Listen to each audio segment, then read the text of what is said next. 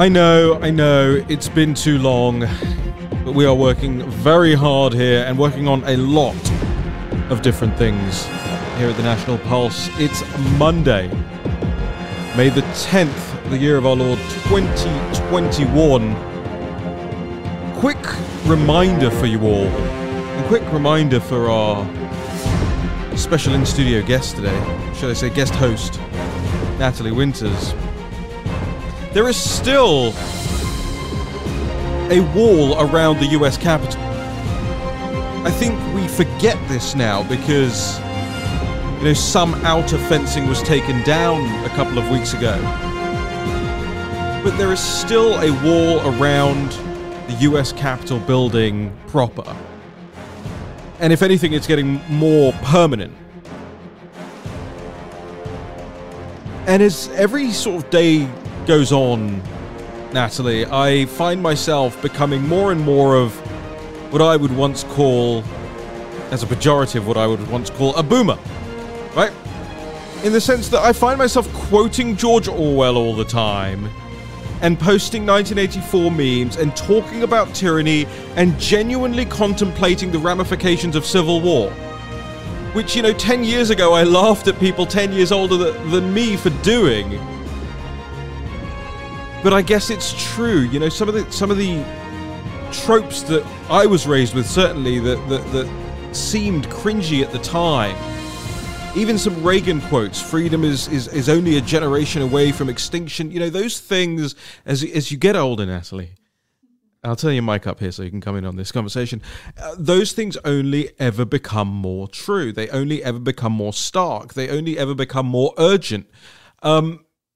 I've yet to feel at any point in my life, you know, even pre to post Brexit, that things are going to get better now. You know, it's always just become that one step closer to you know, oligarchical collectivism. And you think about our topic that we're going to discuss today. You know, I don't know whether at what point in your life you became politically aware. What was it? Probably 2016. 2016. Well, see, that's incredibly recent, and you probably felt quite good about that year. Yep. And I bet in 2016 you didn't think we'd be sitting here in 2021 being faced with a walled-off Capitol, very different from a walled-off salad for the Fawlty Towers fans out there, and you know, almost total and complete elite capture as far as the Chinese Communist Party and its incursions into the Western world are concerned. Yeah, I don't think I really would have even known what the CCP stood for back in 2016, and now it's probably the most common word that I say. But no, I think, frankly, same thing. I feel like a boomer more and more every day, but I really do think that we are the closest that we have ever been to the brink of Western civilization. And I think that kind of the best example of that is the stories that we put up about elite capture, whether you're talking about, you know, high-level cabinet officials, frankly, even the president, I'm using quotes with my hands, in the current regime. It's called air quotes. Air quotes. I'm doing quotes with my hands. I'm really it's been a while, hasn't it? Yeah. But no, I think that's just the most telling. These people who, at least, you know, growing up in the States, all these leaders that we were told, you know, these are, you know, the paragon of what it means to be American. These are leaders who are supposed to be defending your interests. And now it seems that every other day there's enough content for us to put out a story about how they've sold us out, sold out our jobs, our factories, our workers. Really just shows you where we are. You know, we just put up a story about how the co-chair of the Facebook Oversight Board actually headlined an event at one of the top Chinese Communist Party linked influence groups that are traced to the United Front. And it's like at the point in which the person who's, you know, deciding what you get to see on a day-to-day basis on, you know, your Facebook, if you choose to still go on that platform, is fully compromised by the Chinese Communist Party. It really makes you kind of question the reality that you see in the first place, I think. You long simulation? Yeah, not to go too postmodern, but I do. There are some hardcore simulation vibes going on. Well, and it's a lot of that. I think, you know, I understand how a lot of that can actually not be a joke to some people, because often what we see over and over again here in Washington D.C. is the same names, the same organizations, the same institutions. I mean, you look at today, for instance. I think Pamela Karlan has now been announced as the person who's trying to stop the Arizona audit. I mean, 18 months ago, Pamela Karlan was the impeachment witness. 12 months ago, she was the Facebook Oversight Board member. And now she's the Arizona audit stopper. So there's big simulation vibes in the sense that the NPC characters keep getting regurgitated here, but they are the enemy. It's like playing GoldenEye on the N64, and you won't know what either of those things are, Natalie. But you'll shoot the enemy, and then you'll round the corner, and the exact same enemy will be standing right in front of you. Yeah. Not that I want to shoot anybody. Yeah, no, but I mean, even say the Facebook Oversight Board, just to bring it up because I just mentioned it, the person who conceived of that was Noah Feldman, who was also an impeachment witness. Right. Who also met with the Chinese Communist Party linked think tank, the same one that all the journalists who are taking the trips from the China-United States Exchange Foundation would always visit. So it really is all interconnected, and it's hard to kind of not lose your mind because you feel like you're going crazy. I think you pointed it out to me once, but there's a gif of the old man from The Simpsons just screaming into the wind. Oh, yeah. And that's what I feel like. Old man yells at cloud. Yeah. Yeah, that's right, Abe Simpson. Speaking of old men yelling at clouds, that's the worst. Why did you set that up, Natalie? That was the cruelest thing you could have done. You're lucky he has a great sense of humor. Frank Gaffney joins us on the line. Frank, Natalie was talking about herself, but I couldn't help myself, to be fair. So I hope you'll forgive me for the. It's become a strange afternoon already here at the National Pulse headquarters offices here on Capitol Hill. He's not an old man yelling at a cloud. Frank Gaffney is the vice chairman of the Committee on Present Danger China. And Frank, you have been, like us, I think we can all say very, very, very concerned about elite capture from the Chinese Communist Party and indeed the Biden appointments that we've seen. So much so that, and I thank you so much for doing this, by the way, so much so that you picked up on some reporting, or I think you were tracking at the same time some of the things that Natalie Winters was about the new CIA director. So Frank Gaffney, welcome to the National Pulse, and talk to us about what you guys are doing now. Well, first let me say, as the only authentic boomer on this conversation, I want to stand up for your rights to pretend to be them. Even if you're attacking me, and it wasn't her send-up, it was you jumping at the chance. So let the record show I've taken offense. It's good to be with you guys. And listen, to Natalie's great credit, I mean, she really has been bird-dogging this story, and we simply picked up on the extraordinary implications of having the director of the Central Intelligence Agency be deeply compromised by the Chinese Communist Party.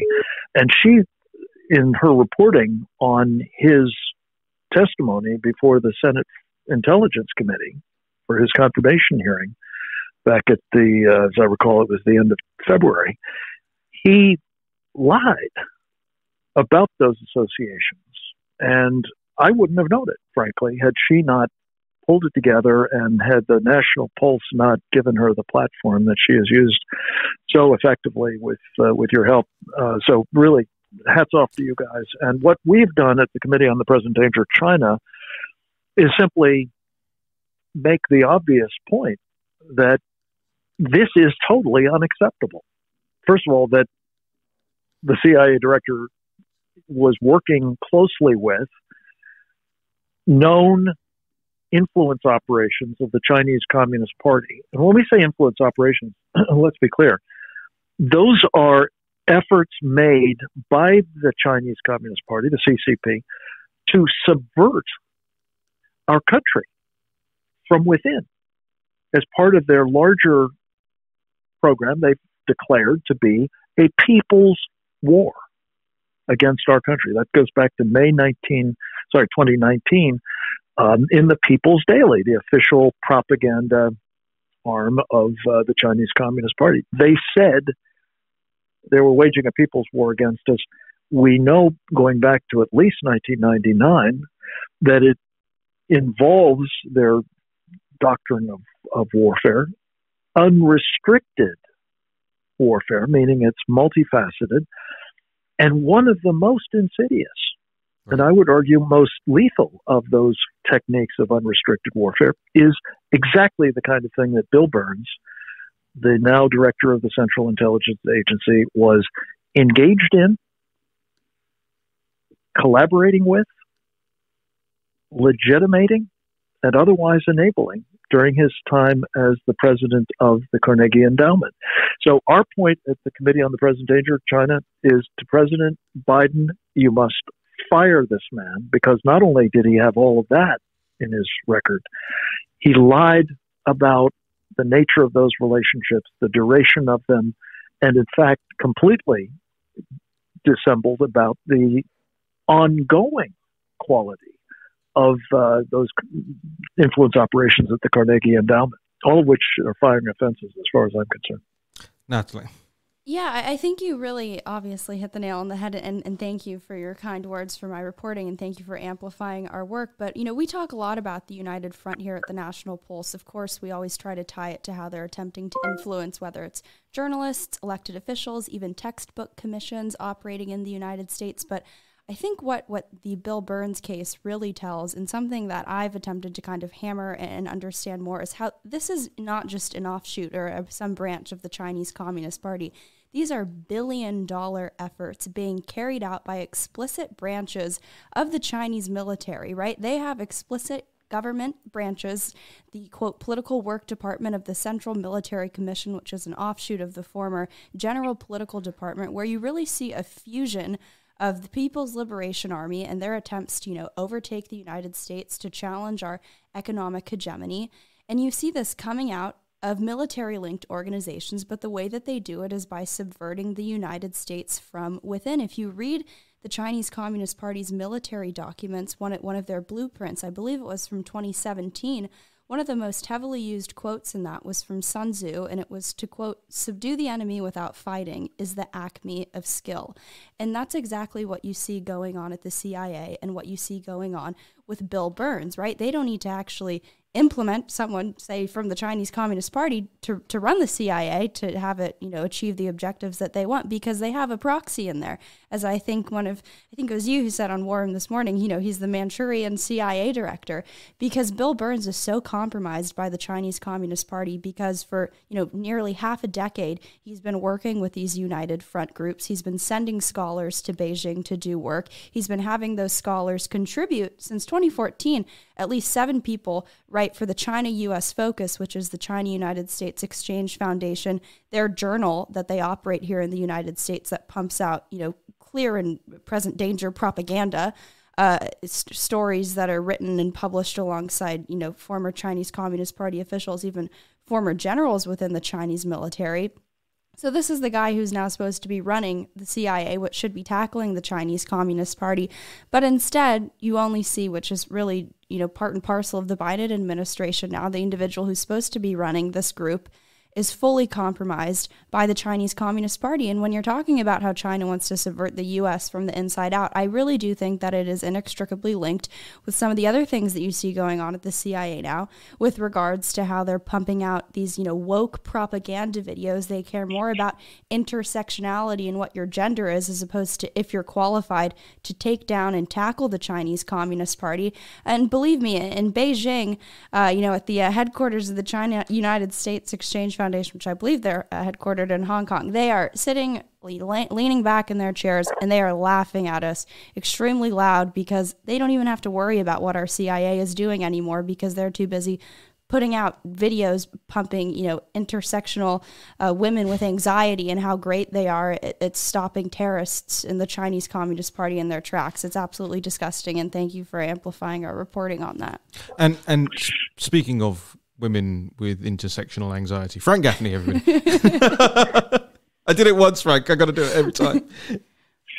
You're making this a hazardous experience for a man of my delicate temperament. It's a podcast. It's a podcast. We got to keep it lighter. Keep it lively. Yeah. So anyway, back at you, Natalie. One of the things that you pointed out, which was very illuminating to us, and we cite it. We in fact cite almost your entire article in our letter to the president. But the relationship of Bill Burns to this fellow by the name of Zhang Yixin, who is a top CEO of one of the most insidious state-owned enterprises in the People's Republic. CITIC Group is the parent company, and his operation is the CITIC Capital Holdings. And he gave at least $1 million to the Carnegie Endowment, which bought him, effectively, a seat on its board of trustees, a seat which I believe he holds to this day.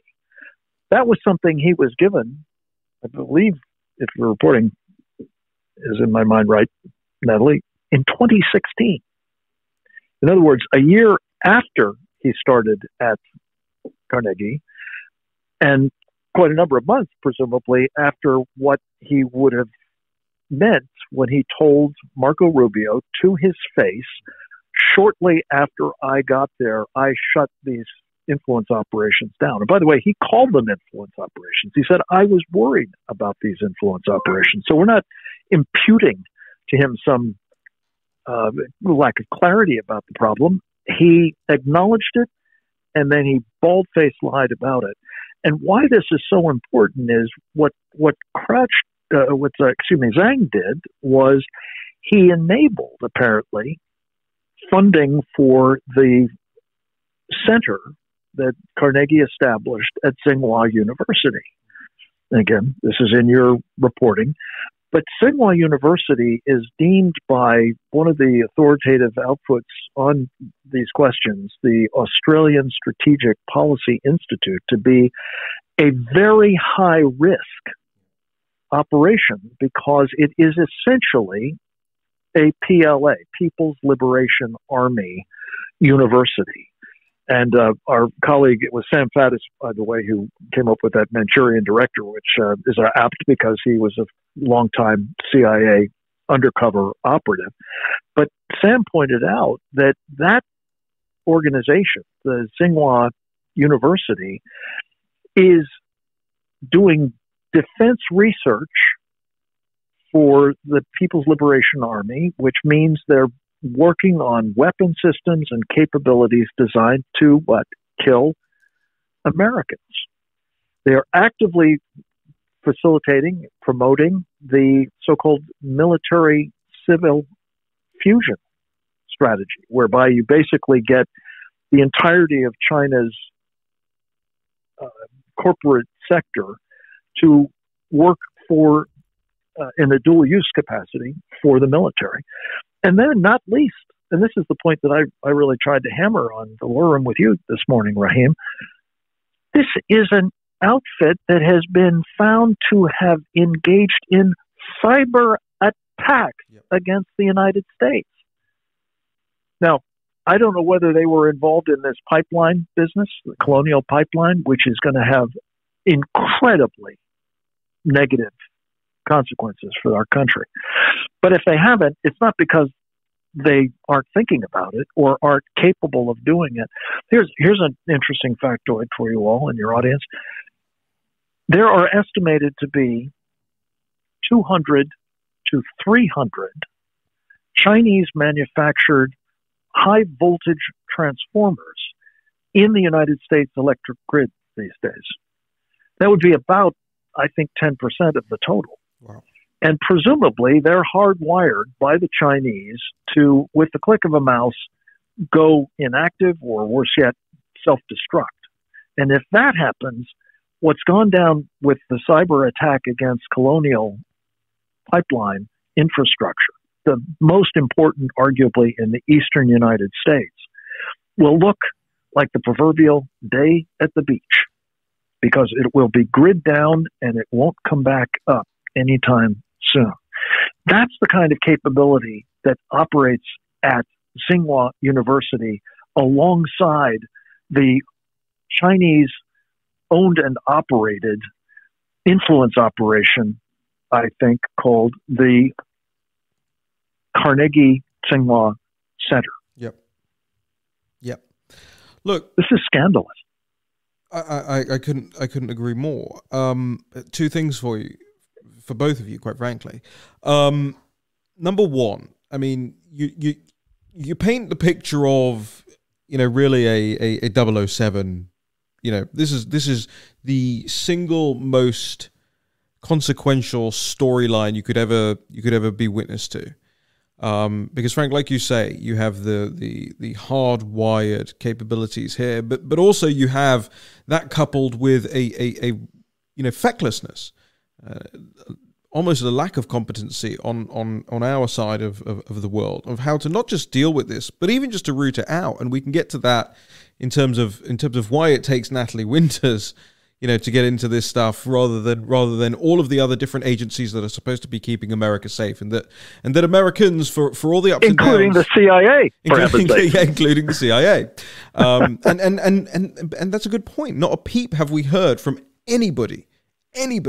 Can I give you my understanding as to why, or my personal opinion? Yeah, sure. Because do you know who was a non-resident scholar at the Carnegie Endowment for International Peace? Who's that? Jen Psaki. Oh, well, there you go. But I mean, it goes beyond the public faces of the regime here, right? It goes right to, you've not seen a peep from any lower rank or file officers across any of these institutions, and you did see those interventions during a trial. Now, given what we know from the study that we published this weekend over at the National Pulse about the number of Democrats who were recruited into agencies versus the number, I think we lost Frank Gaffney, I'll dial him back in just a second, versus the number of Democrats that are put in versus the number of Republicans that are put in between the subsequent, or rather the respective presidencies for left or right. I mean, ladies and gentlemen, we're going into some detail here, and there's all sorts of percentages and graphs and everything that you need to look at. I'm not going to try and explain them to you all right now. Go on the website. That's what the website's for. Consider it your kind of show notes, right? So there's that whole element of it. I'll try and dial Frank Gaffney back in. I don't know how we got disconnected from him there. Well, in the meantime, I think we may have suffered a telephone outage on his side, maybe an attack of some sort. But the other thing I wanted to mention, Natalie, here is this. I talked about the competency, right? Look at the pipeline that went down this past weekend. I don't know if you even saw anything about it, but it's not just that it gets attacked by this ransomware attack, they tell us, and that it goes down, that it can't withstand that attack.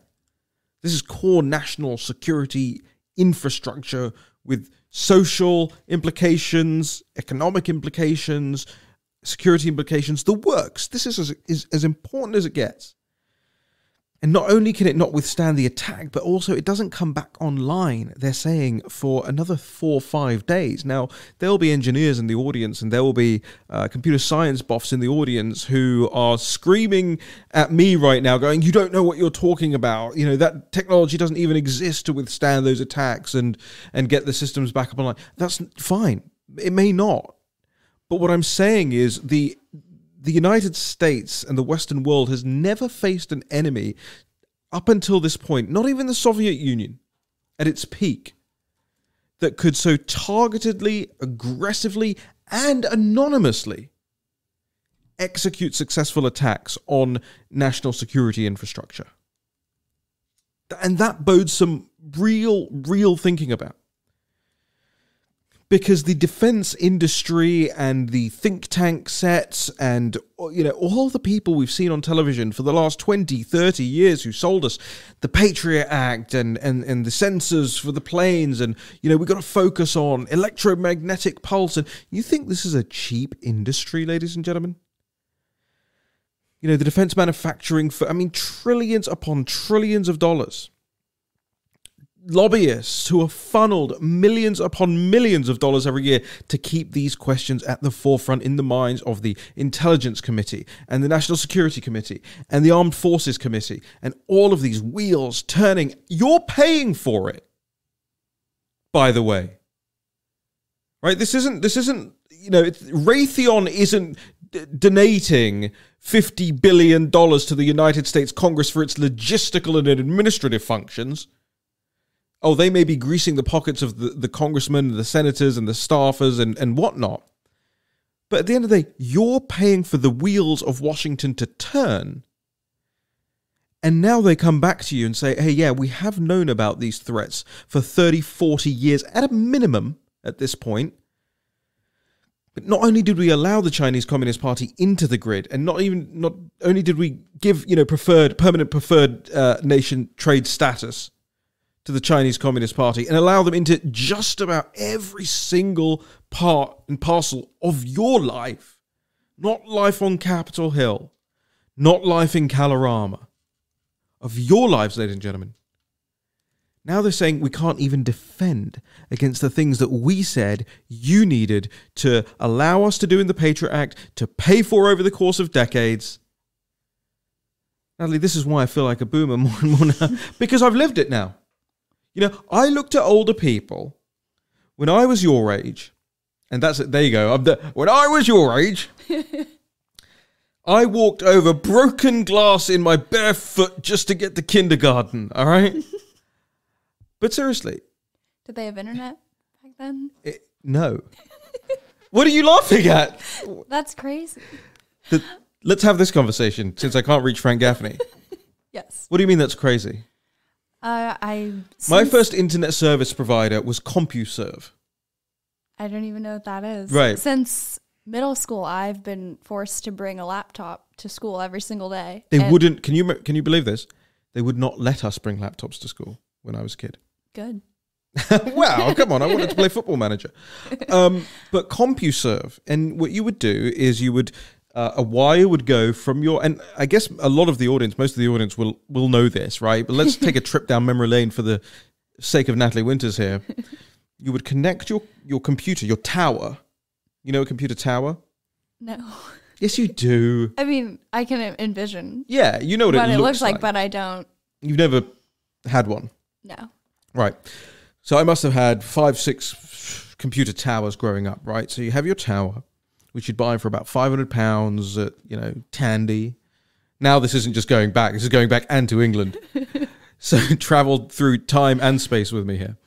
And you would connect with a wire to the phone line. Okay? Then you'd go on the computer and you'd load up America Online or CompuServe or whatever it was, and you'd press connect to internet. Why are you laughing? Because it just sounds so nasty. Well, Well, I'll tell you what. It's better than what we've got now, because now we're always online. Wait, when? Like, what year was this roughly? Oh, the 1940s. It was, I imagine, the mid-90s. Yeah, I remember back 1996. So I go through archives of a lot of these Chinese influence group websites, and they start sometimes around the year like 2000, and some of the old templates that they've used, they're so great that it's just like all Comic Sans. Well, that was how we did it. And it's like they have flashing icons. It's just super. That's how we did it. So it always cracks me up. So that's what I'm envisioning. Okay, well, and you're right too. That's exactly what the internet internet looked like. Because I'm sure you were looked like. going on the CCP influence. But the whole internet looked like that. It was, little revolving GIFs, but really like pixelated, of like exclamation points. And, the coolest thing around back then was word art, which was on Microsoft Word. I know that. Yeah. Yes, I know that very well. And you'd have the curved headline of your essay. Yes, I still remember the name. You could do gradient stuff. Oh yeah, no, that was that. Yeah, well, yeah, you're getting into a whole different ball game there. Gradients, poor. God, I wish I had gradients growing up. So you would press connect to the internet, and it would dial like a speed dial. So go boop, boop, boop, boop, boop, boop, boop, and then it would reach the exchange on the other end, and it would go bang, bang, bang, and then you'd be connected, and it would go welcome to AOL. At least that's what the AOL did. It was Joanna Lumley. It was an actress in the UK who did the AOL voice in the UK. I know it's different over here. I forget. It was some famous actress did it here as well. You know the show, the movie You've Got Mail with Tom Hanks? No. And Meg Ryan? No. You've never seen this? I don't know anything about popular culture, so... I wouldn't necessarily call You've Got Mail popular culture anymore, but in the mid-90s, it was the rom-com. I wasn't alive in the 90s. Yeah, but I mean, I wasn't alive, when Chuck Berry was tearing it up, but I still know Chuck Berry songs. I don't know who that is. Oh my God, What is going on here? I just we haven't done a podcast groups. together in like 2 weeks, and it's all just descended into madness. This is why nobody leaves comments going, "Where's Natalie?" anymore, because this is what they get. Who's Chuck Berry? What's America Online? Sorry. Oh, sorry, not sorry, as your generation would say. Should we try Frank Gaffney again? Yeah, I'd See love if we can reach him. to hear what the internet was like in his day. Well, let's see. At least now it's ringing again. Try and get him back. He may have run out of time. We did only have him for a short amount of time, but I don't think he would have just hung up. Just hit. It was that bad. Yeah. You called me. You insulted boomers. I don't think we're getting Frank back. Well, we'll try and get him back another time. Can I give my serious follow up? Yeah. Well, we've still got plenty of time. Okay. So yes is the answer to that question. But I do want to come back to the internet. Okay. Right. Okay, boomer. Well, No. You are so right. what was that? Was like, are you trying to make amends for calling me a boomer? Feel like a podcast. Well, but this is what the podcasts are going to be like from now on, because I tell you, I'm so at my wit's end with shouting about the CCP every day. By the way, I'll let the audience of the podcast in on a little secret here. Don't worry, it's none of your secrets. Frank's calling. Frank Gaffney's calling back. All right, we can get back on track here. All right, Frank, we're back and you're live. Frank, do we have you? Oh no, I don't know if we can get him on.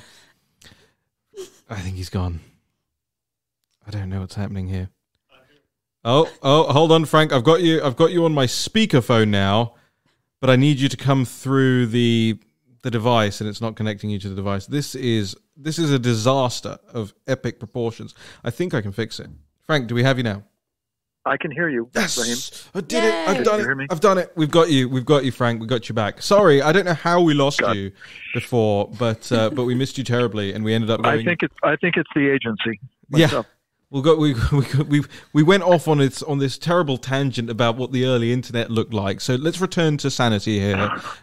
Bring us back down to earth, Frank. The last thing that I heard was that Natalie was talking about somebody who was a non-resident fellow. Yes. And that dot needed to be connected. And if she could say that, I can pick up on it. Oh, hold on. I've got a way for you to learn who that was without saying who it was, which is the new meme, right? Tell me who it was without telling me who it was. I'll circle back if there's more I can share with you. I'll circle back with you if there's more to convey. I'll have to just circle back with you. We can You're circle back. kidding I'm me. happy to circle back with you. Natalie, are you kidding? No, she was a non-resident scholar at the Carnegie Endowment for International Peace. Obviously no longer holds that position, but there's actually a lot of people who work in the White House now. I was just scrolling LinkedIn as I was walking over here who hold various positions within the actual White House in the federal office building. I think that's what it's called. The executive office that building. one, yeah. Who are alumni of the Carnegie Endowment for International Peace, whether, on an intern level all the way to, their comms advisors and former fellows. So it's kind of like, I think, the Center for American Progress, in that they unload a lot of these people into whatever, Democratic or establishment Republican administration is in power at a given time. So it's really concerning when you talk about these kind of institutional fixtures within the Washington, D.C. scene, like the Carnegie Endowment for International Peace, like the Center for American Progress, which independently we've documented how both of those have ties to the Chinese Communist Party United Front, the China United States Exchange Foundation. But what's, I think, the most concerning part about this Bill Burns story is how he lied about it to sitting senators. And frankly, too, I mean, even with what he did say, which was that he quote, moved very quickly to end these relationships that he inherited, even though about 2 years into his tenure, they were still accepting money from these various groups. I don't really think it's that difficult to stop accepting Chinese Communist Party money. Just stop doing it. The reason why it took so long was because these institutions, these organizations, these people, I mean, frankly, I think ideologically, they're very malleable, and all they care about is just money. All they want are the millions of dollars that, like Frank was saying, this guy who is the chair of basically the highest ranking entity overseeing the United Front poured in hundreds of thousands of dollars, probably, that's at least what was reported, into the foundation.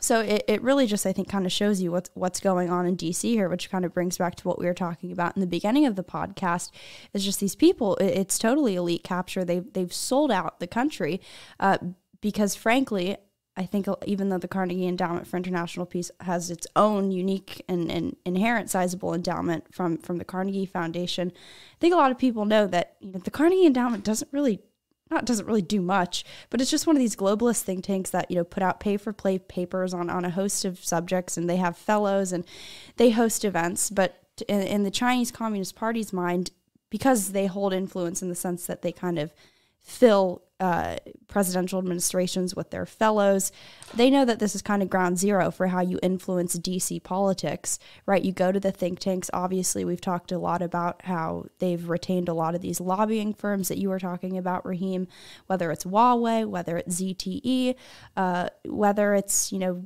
Chinese Communist Party linked councils to promote Chinese business interests and Chinese trade, or the National Committee on U.S.-China Relations. They all know how you get to the heart of DC, and it's through the think tanks, it's through the lobbying firms, it's through the elected officials. So it really is kind of a very, very, very powerful understanding of how Washington, D.C. works, the Chinese Communist Party holds, that allows them to infiltrate and influence these institutions. And we, as in the American establishment, are so incredibly naive that you have Jake Sullivan up there at the Belfer Center swapping, cyber security tips with former generals from the People's Liberation Army. You have the person who is now running basically the anti-China desk. I believe her name is Mira Rapp Hooper or Mira Hart, one of those two. But she's tasked with, there's a lot of names, but she's tasked with overseeing the U.S. designation of Huawei as a national security threat.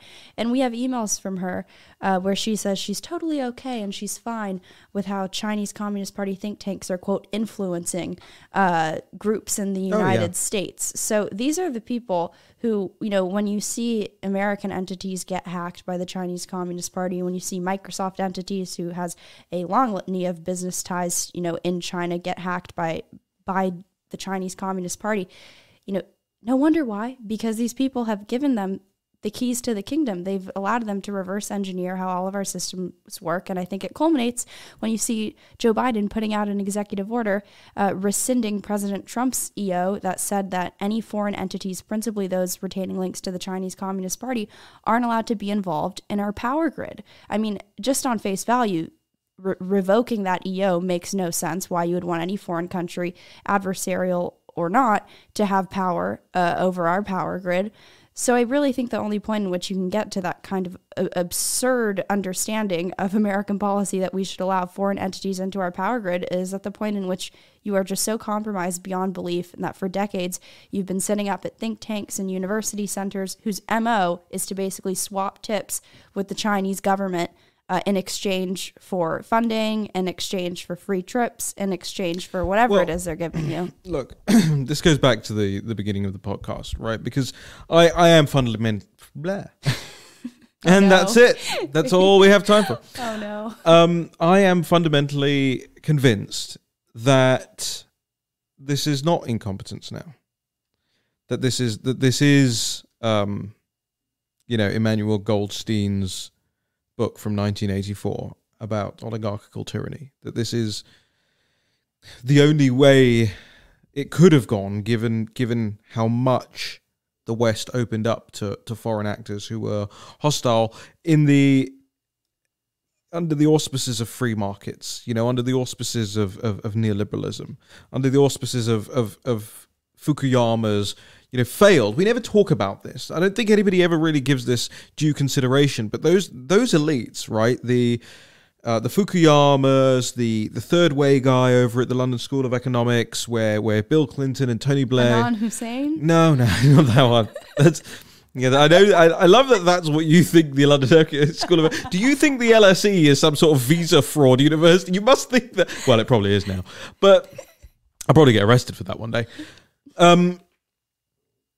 the all these folks who in the late 80s, early 90s attempted to convince the world that what was it called? The Fukuyama book, right? It's the end of history. The end of history, right? And neoliberalism, open markets, free trade, all of these things were, for them, the narcissistic be-all and end-all. I mean, they really did think... It's not like Fukuyama was being disingenuous. He wasn't pretending that he believed that thing to, get on the think tank. At least I don't think so. Get on the think tank circuit, the speech circuit, sell a ton of books. They really believed it. That was their arrogance. That was boomer arrogance, quite frankly, right? And no offense to boomers, because there are plenty of you who have been, as I said at the beginning of the show, absolutely right about the things you've identified over the past couple of decades. But there was this strain of elite boomers in the very same way that there is this new strain of elite millennials who are perhaps the single least effective generation ever, right? And I'm talking about my generation. You look at the people, the men on the left of my generation. These are these guys can't grow a beard. It's like a little wiry thing that comes in under the chin. They don't know how to build anything. They don't know how to break anything. They don't know how to... They don't take the trash out, right? Their wives do that. Or their wives' boyfriends do that when they come over. But obviously I'm caricaturing a lot here, but that emasculine man is Jake Sullivan, is my point. And these people... See, Jake Sullivan, of course, will think of himself as just the foremost geostrategic thinker in the world, right? And now he will think that. Jake Sullivan's the kind of guy that will saunter up to you, and he won't saunter, actually, he'll sidle. He'll sidle up to you at a bar, Natalie. As a lady, he'll do this to you. Well, he'll probably do it to me. Get arrested for that one as well. And he'll go, oh, well, of course, Fukuyama and really, put to bed Sir Halford Mackinder's World Island theory. And, he'll just sort of talk general geopolitical gibberish at you to impress you. But he doesn't actually know what he's thinking. He doesn't actually know what he's saying. And that's why Biden, by the way, is the perfect boss for those people. Because you have somebody who genuinely doesn't know what's going on around him, allowing a bunch of people who critically don't know what's going on around them. And this comes back to your point, Natalie, about the Chinese laughing at us. And that is absolutely happening. I mean, there's not a day that I wake up right now and think, oh, we're on the front foot of this. We are so far on the back foot that it may even be worth saying that all is lost. You know what I mean? Just as a last gasp mechanism to try and recruit some more people into this who will go, no, not all is lost, I'll fight with you. Well, thank you. Where were you the last few years? But now you think all is lost, suddenly you want to fight. Okay, so let's fight. What is fighting? And this is the thing, right? I love what Frank's doing. I love the Committee on the Present Danger of China, but this was the other question I was going to ask him, as kind of the ombudsman for the audience here. What is sending a letter to Biden going to do about his own CIA? I mean, he nominated the guy. So what are we hoping to achieve? And don't get me wrong. I'm appreciative that our work is being, most of your work, I just put the picture on it, right? But I'm putting some cool pictures lately.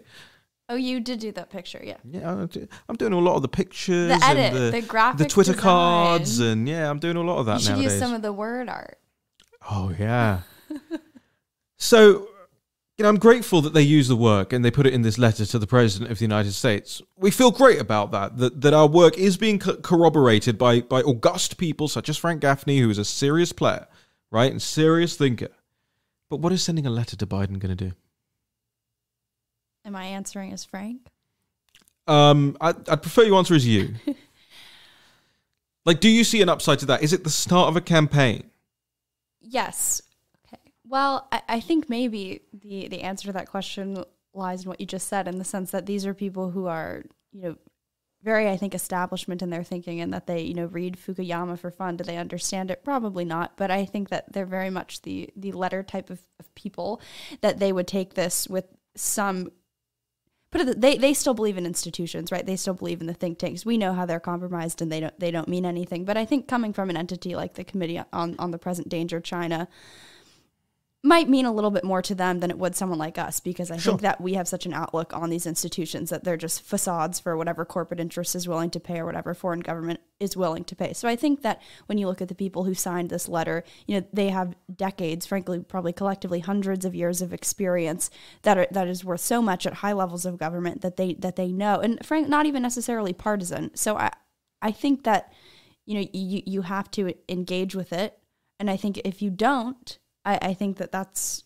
pretty bad optics, but I mean, I do agree with you at the end of the day. I think that, what does sending a letter mean to a, administration that isn't even an administration? It's a regime, because they still haven't even, showed us that they actually won the election fairly, and they're doing everything they can to discredit that. So I don't know. That's my best answer. But I mean, I think it's better than nothing, because I think it's easy to kind of just take the black pill. Look, I'm not trying to. I'm not criticizing Frank. I'm just sort of trying to get to the bottom of what the theory is behind sending the letter now, rather than coalescing a working task force of members and staffers on Capitol Hill to deal with this threat. And what it tells me, Natalie, is perhaps they couldn't coalesce that group of people on Capitol Hill to do that part of it first.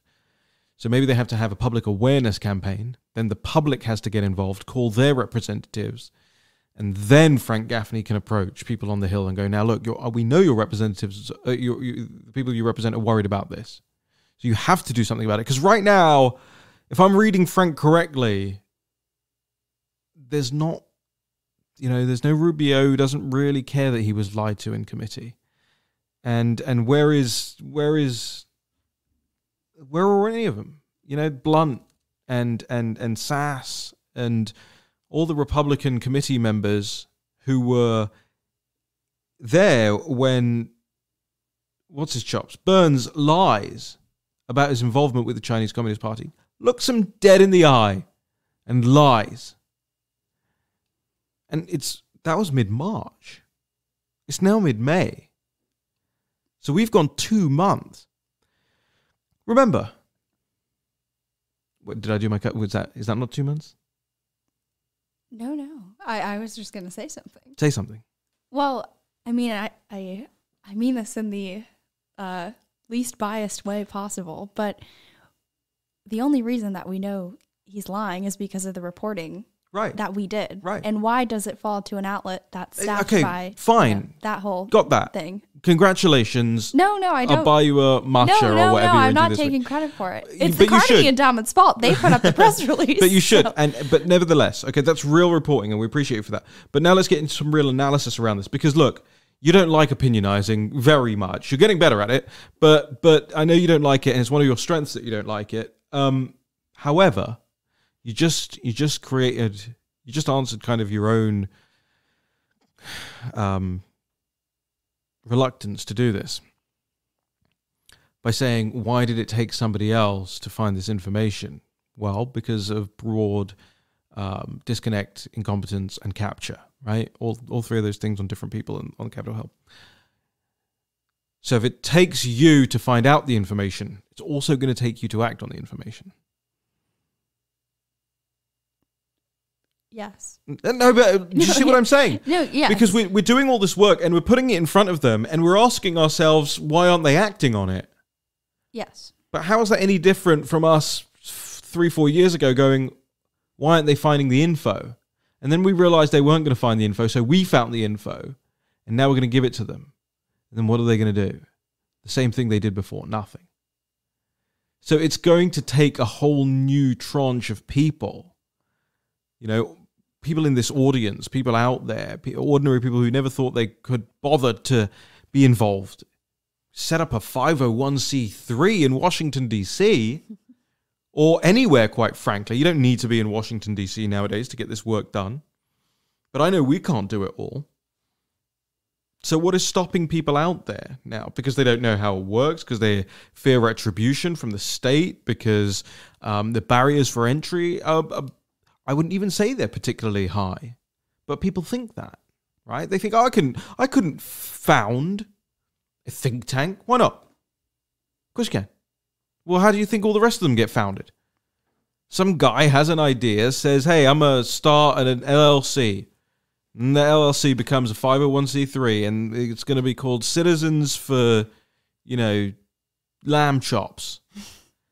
And suddenly you've got the biggest lamb chop lobbyist organization in town. It's gonna take different people. Well, too, I think basically how I approach the Biden regime and doing oppo on the various members of it is I really look to the model that the mainstream media and their kind of affiliates used in the Trump years, in that they effectively had lists of every person who worked in the Trump administration. Right. They would scrub their social media. They would look through all of their old tweets, all their Facebook posts, everything, their Instagram, every person, all the way back to their, high school best friends.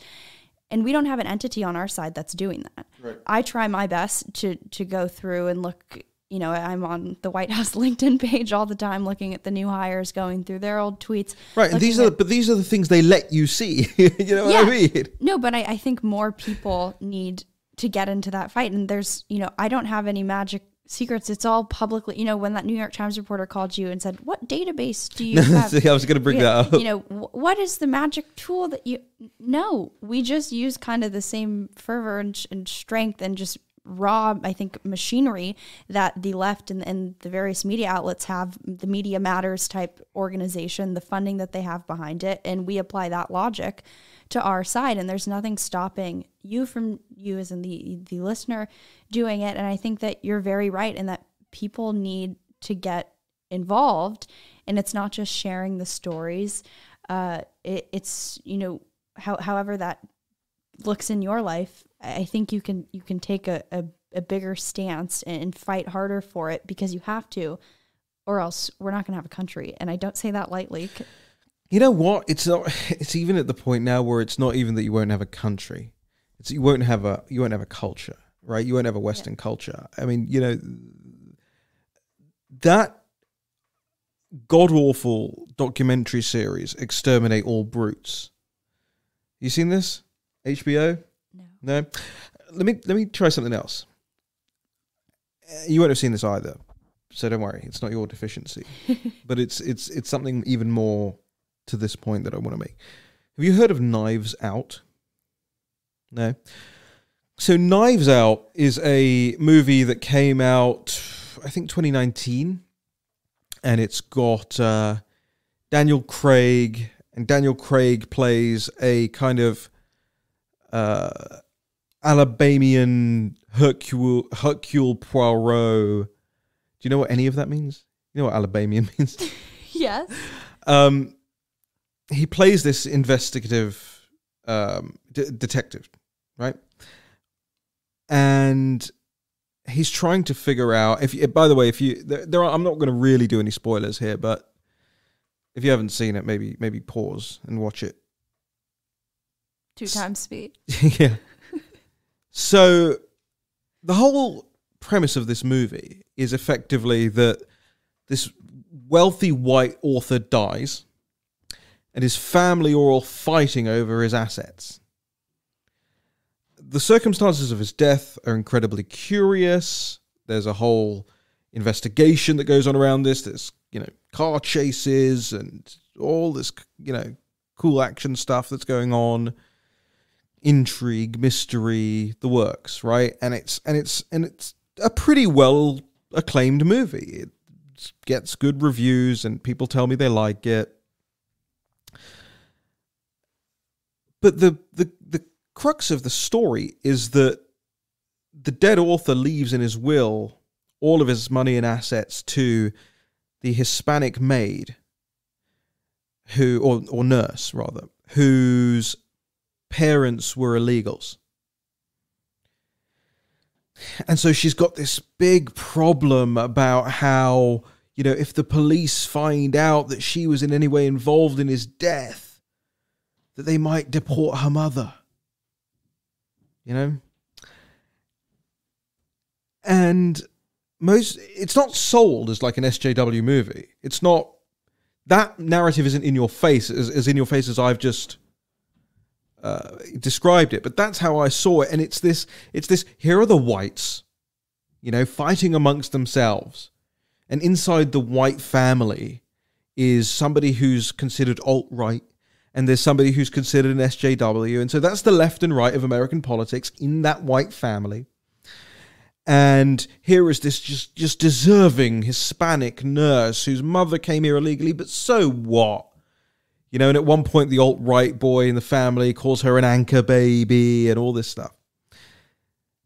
The end of the movie has the Hispanic nurse. I said there wasn't going to be spoilers. It's not that much of a spoiler. It's not that great a movie. Standing on the balcony of this house, looking down at the white people, looking up at her, and they're thinking, she owns this now. This is her land. And this is why, how can you possibly have any grievance with Tucker Carlson for talking in the abstract about replacement theories that are being peddled by the left? Like, that is a great replacement theory movie. It is. It's a replace the whites movie. But Tucker Carlson gets in trouble for talking about it. And so I don't think it's even just not, hey, you don't have a country. They're trying to erase a people with this. They're trying to get rid of an entire culture. They're trying to kill everything that European people made. I don't think there's any other way around that. I don't think there's a way that you can gloss over that.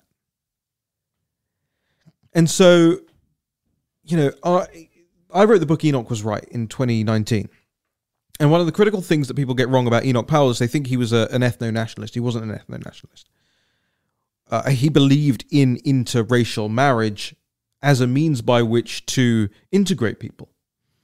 And, he outwardly rejected running under a National Front ticket because in England, the National Front at the time were an outwardly, they use the N-word and all that. They're an outwardly racist party.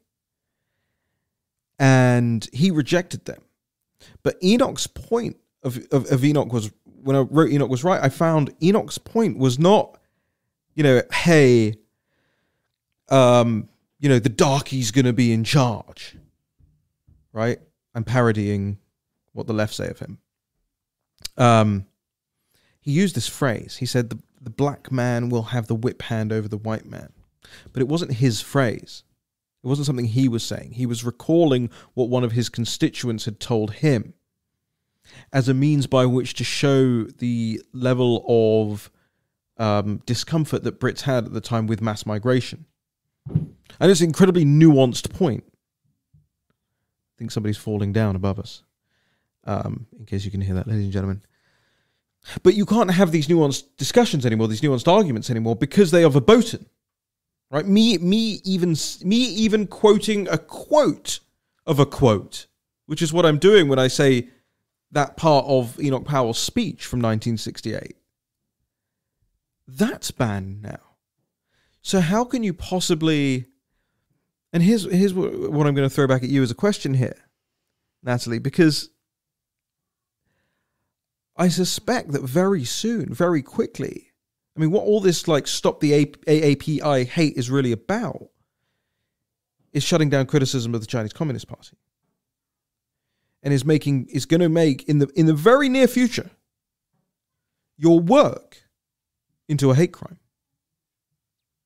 Yeah, I see the writing on the walls on that one, and it already is kind of starting to percolate up. I'm inclined to think about the Committee of 100, which conducts private briefings for basically every congressional leader. They have a lot of influence over DC. They host meetings with former congressmen, do the whole, trip to China thing. And they've been hosting for several years annual conferences, kind of with the angle being that any of the professors that get indicted by the Department of Justice for working under the Thousand Talents program and failing to disclose those ties, that is, again, an explicitly Chinese government-backed program that seeks to decouple scientists from the West and use basically taxpayer dollars that fund those research also to boost China's development sector with regards to scientific research. But they chalk that all up to racism. That's the only reason why. There was an op-ed, I believe it was in Newsweek, maybe 2 weeks ago, an individual, the daughter of a scientist who was recently indicted for failing to disclose ties to the Chinese government while taking U.S. tax dollars for research. And basically she just lamented the whole piece about how it was racism. And I mean, it's really such an odd angle of attack that's so hard to engage with because it's just so distanced from reality that, I mean, I don't even really know how to engage with it. And that's the point, too. I mean, obviously, these are narratives that I've seen for months in Chinese state-run media outlets, but they're slowly starting to kind of permeate and percolate into Western media and just general. I've even started getting some, I'm sure they're just coming from, Wu Mao accounts, but some people saying, oh, well, the reason that you do this is because you just hate Chinese people. And I think what's really an interesting angle to all this that no one talks about, and perhaps the best way we combat this forthcoming narrative is by playing this up, but Steve obviously says it every day that, the greatest victims of the Chinese Communist Party are the Chinese people. But something that I think people don't understand because it's not reported on, because the media refuses to talk about the United Front because, they're too busy taking trips from their various subsidiaries. Might I add that the United Front has an explicit branch that's made to control and kind of subdue any outcry, any calls for help that are coming out of Xinjiang, as the media is lecturing us on how, all we do is aid and abet oppression, but these media outlets and the journalists who are writing for them, I've just lost my train of thought. But my point being that the United Front, their explicit goal is to control overseas Chinese communities. Right.